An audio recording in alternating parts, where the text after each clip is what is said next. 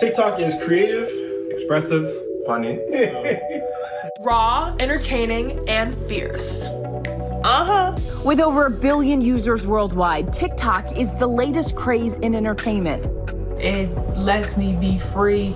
It allows me to speak without getting interrupted.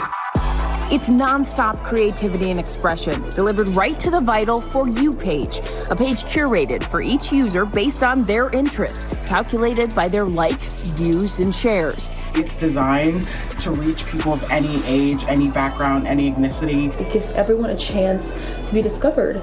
And of course, there are the viral dances. In early 2020, it was The Renegade. Set to the song Lottery by K-Camp, millions of people were doing the Renegade Challenge, including celebrities like Lizzo and A-Rod. But at the time, no one was crediting the dance's creator, Jalea Harmon, then just 14 years old. Do you want to teach her a little of the Renegade? If you want to. Like I hit the lottery, like a dice roll. The Atlanta-based teen has been dancing since she was 3, and it shows. What'd you just do with your foot? Jalea originally posted the dance to Instagram, but it wasn't until someone else did her dance on TikTok that it went viral. What was that like for you? I was really, I was happy that people were doing it, but I was kind of frustrated at the same time because they weren't really giving me my credit. If I saw somebody do the dance, I would go in their comments and say, hey, this is my dance, but nobody would believe me. The Renegade is synonymous with TikTok. I think it is the most viral dance I've ever seen in my career. It took a profile and the New York Times for Jalea to claim her title as the Renegade creator. I mean, in a lot of ways, your life changed overnight. Yes. That weekend, I went to Chicago for the NBA All-Star game. And then I had to do Ellen. Since then, the teen has turned that clout into partnerships with brands like Samsung, the Scoob movie, and even Prada. These are huge endorsement deals on the line, a viral trend or something on TikTok. It can be millions of dollars. There's a saying out there, if they love black people as much as they love black culture, and it's because the appropriation of black art goes back centuries.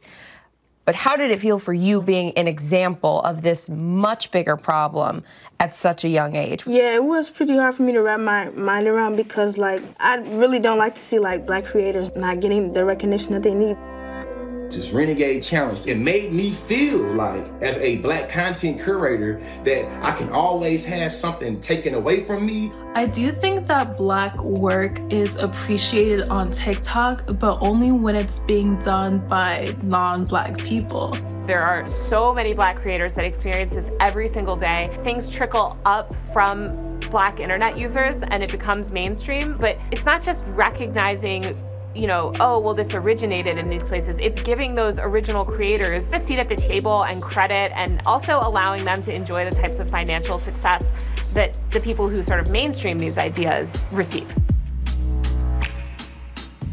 We want to make sure that, these creators get their recognition because they deserve their flowers. As the director of creator community at TikTok, it's Kudzi Chikumbu's job to make sure its creators are seen and heard. We need to do a lot more work in understanding trend origination. How is TikTok making sure that these black creators are getting as much exposure to those opportunities as their white counterparts are? The key is to make sure that you're always finding and amplifying black voices and making sure that we are giving them all the tools to succeed in terms of their videos, but then highlighting them on any of our channels that we have, whether that is newsletters or social media or anything that includes a brand campaign, because that's what these opportunities come from. They come from you being seen. For some of those voices, if there's a black creator who speaks out about injustice or the everyday racism that they deal with, some advertisers may look at that as political and just a realm that they don't really want to tread into.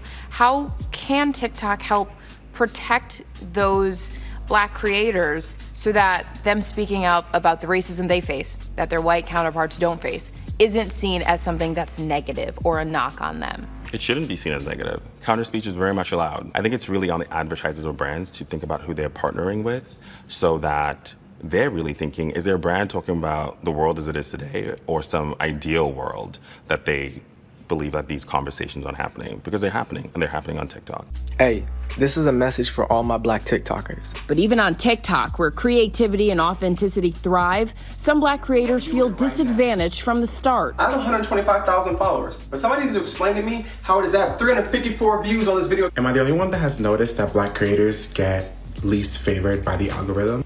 The algorithm is a reflection of users. So if users are not following and engaging with Black creators as much because of systemic racism and other reasons, the algorithm is then going to show that content to fewer and fewer people. There's also a lot of criticism about the algorithm. Some Black creators feel like their work is still not seen as much as if they were maybe white. I believe that the creators want more transparency with the recommendation system. The For You feed is what we call it.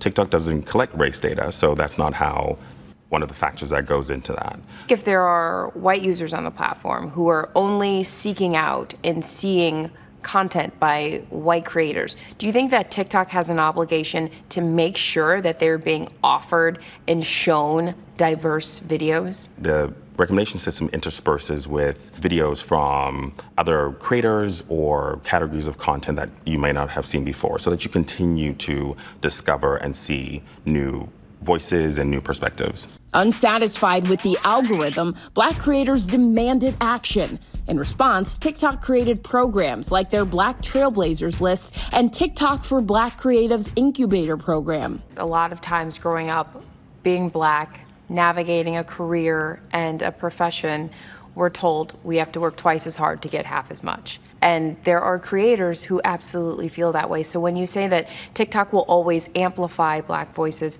how do we get to the point where TikTok doesn't have to amplify Black voices because they're amplified just as much as everybody else's? That is my dream state. My dream state is where we all live in a world where you are enough just as you are, right? But this is a industry-wide, this is like entertainment in general. So right now, you're absolutely right we about need that. to amplify. Right now, you have to be like, who are the people? And we'll get to that place where that is the norm.